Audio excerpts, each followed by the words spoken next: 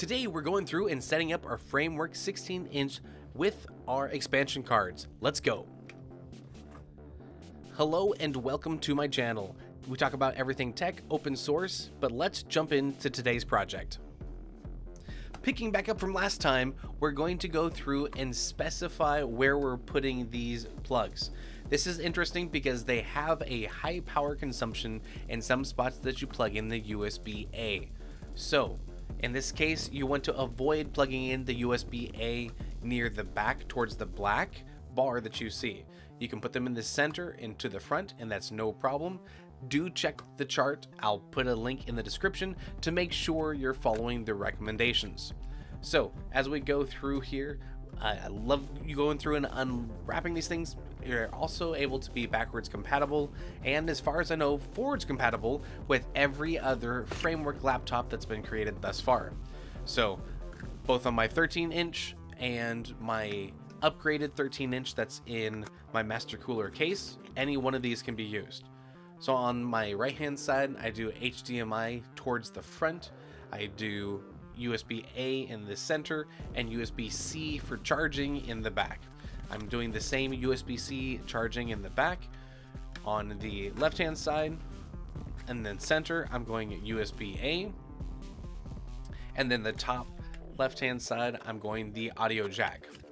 Now, one of the things I really do enjoy about the 16-inch is these tabs that lock in the modules, and this makes it to make sure when you plug in a cable, the module here doesn't actually come out with the cable when you try to unplug it.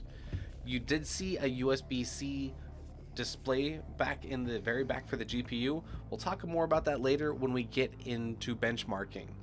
So with this, let's jump into our next section, which is talking about the very first 180 watt GAN or GAN charger on the market, which was made by the Framework folks. They also ship you a 240 watt cable for you to be able to go through and charge. On one side it's straight, the other side is a 90-degree angle, so that provides great strain relief when you go through and plug that into the laptop. So we're just going to plug that here into the left hand back side, and then grab the other part of this, which is going to be for wherever you are getting this in the world. I'm in the States, United States, so going through, plugging this in off screen, and then let's jump into our next step. This almost feels like a rubber, but it's just like a detail, which is interesting. It's not exactly rubber.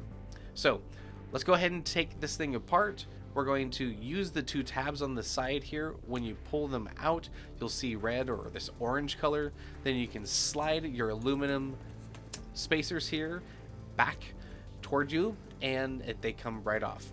From here, you see these black little tabs. You're supposed to be able to put your finger underneath and lift up.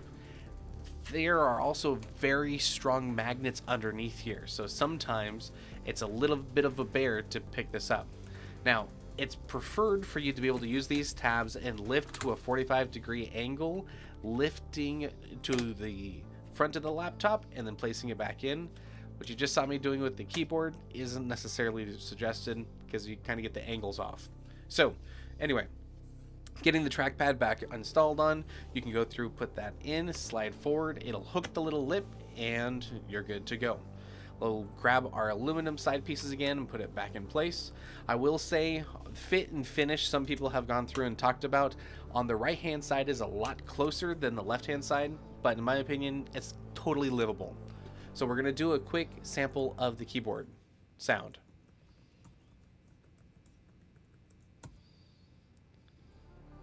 Just a little sample there. Then if we talk about going through and looking at the backlight, in a bright light you can't see the difference, but if you turn your lights off, you're in a dark room, you've got at least 3 different settings that's going to do the job fantastically.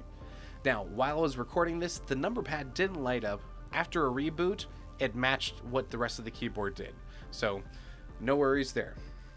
Thanks for watching. I hope you like, subscribe, and we'll see you next time.